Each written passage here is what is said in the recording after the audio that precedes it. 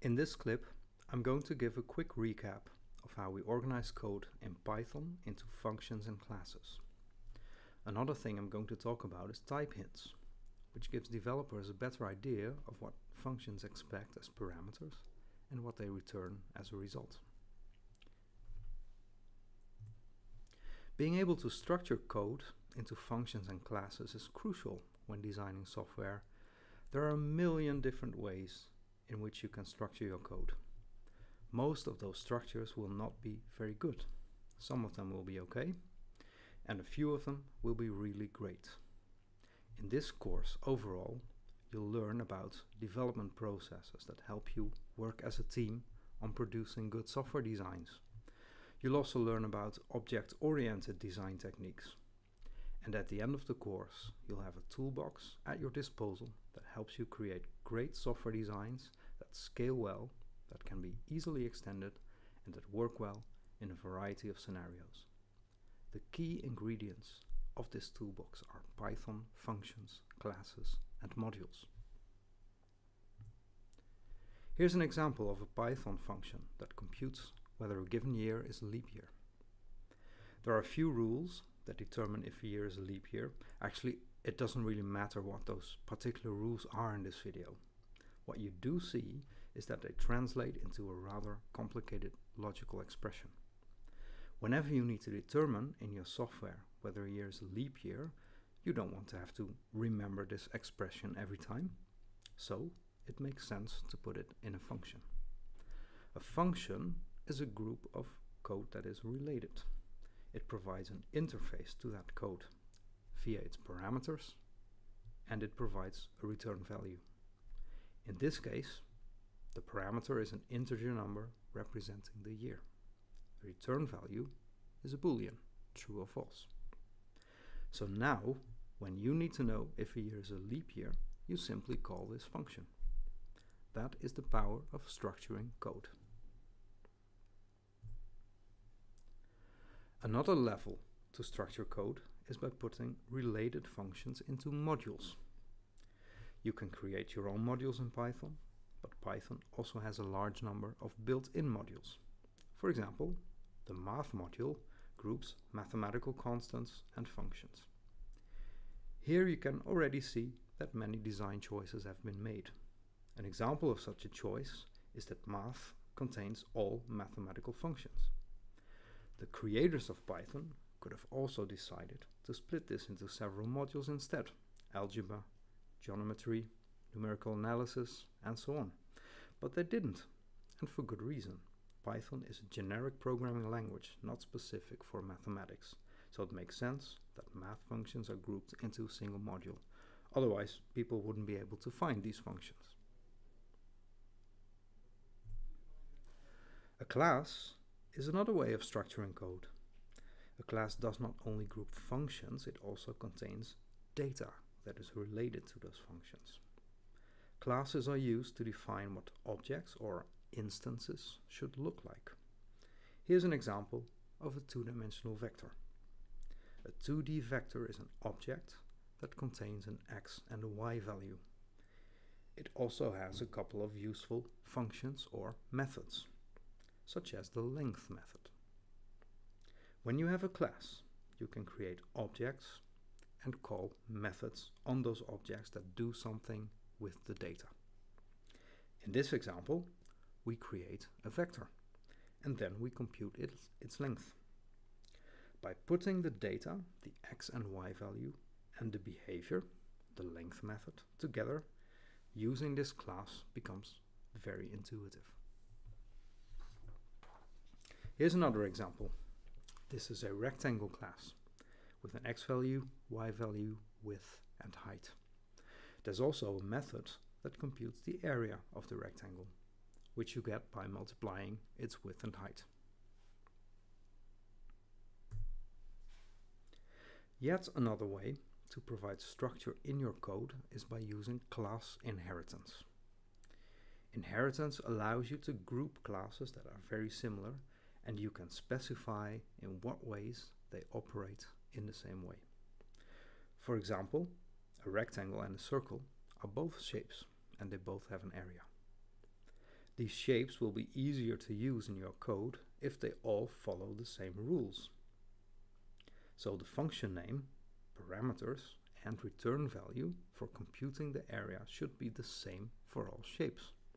You don't want rectangle to have an area method returns an integer, while circle returns a float. Inheritance allows you to specify such things. Here you see that there is a class shape that defines an area method. Rectangle inherits from shape and becomes a so-called subclass. You can also say that shape is the superclass or parent class of rectangle. Because rectangle inherits from shape, it needs to follow the rules laid out in shape. So this fixes the way that the area method looks like in rectangle. Similarly, we can have a circle class that also inherits from shape. Again, this means that circle, like rectangle, has to follow the rules of shape. By setting everything up this way, we make sure that shapes behave similarly throughout the code. But now, something strange is going on. We can create circles and rectangles because we have classes for them. But since we also have a shape class, we can actually also create a shape object directly, as you can see in this code example. But that's not what we want. Shape provides the structure that a subclass should have.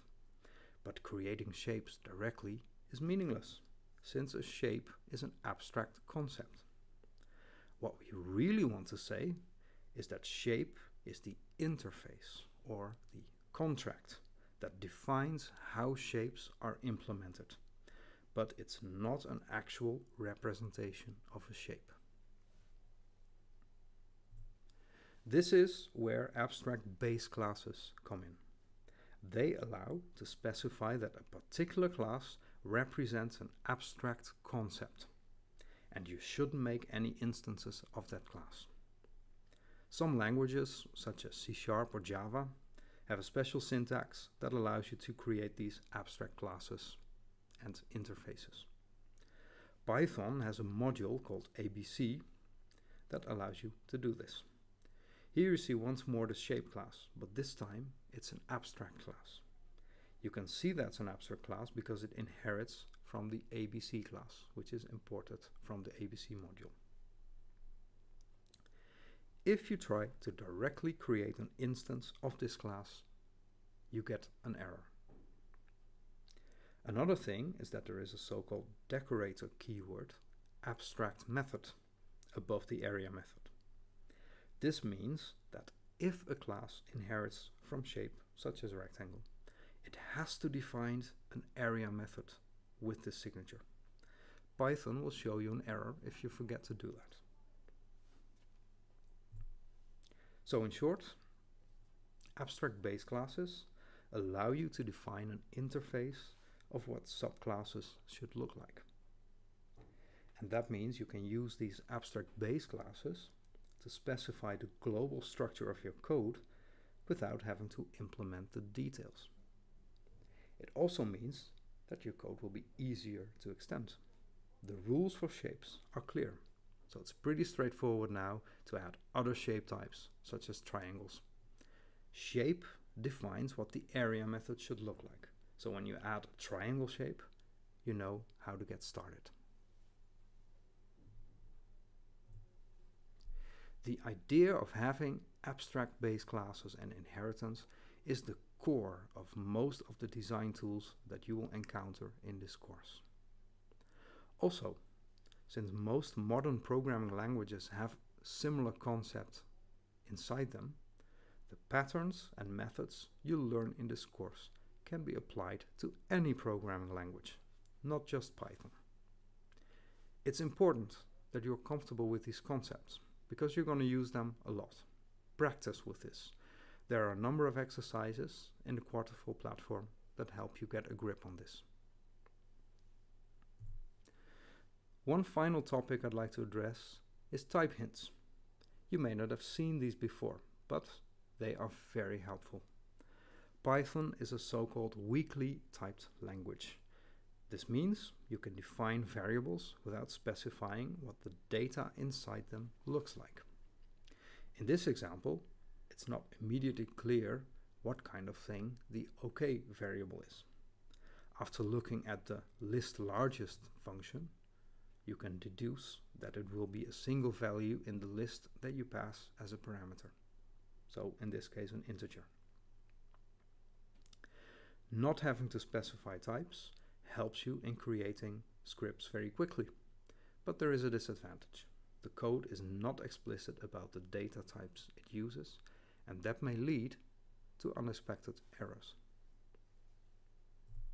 When designing software, it's crucial to know what data should look like. Type hints help make this clear.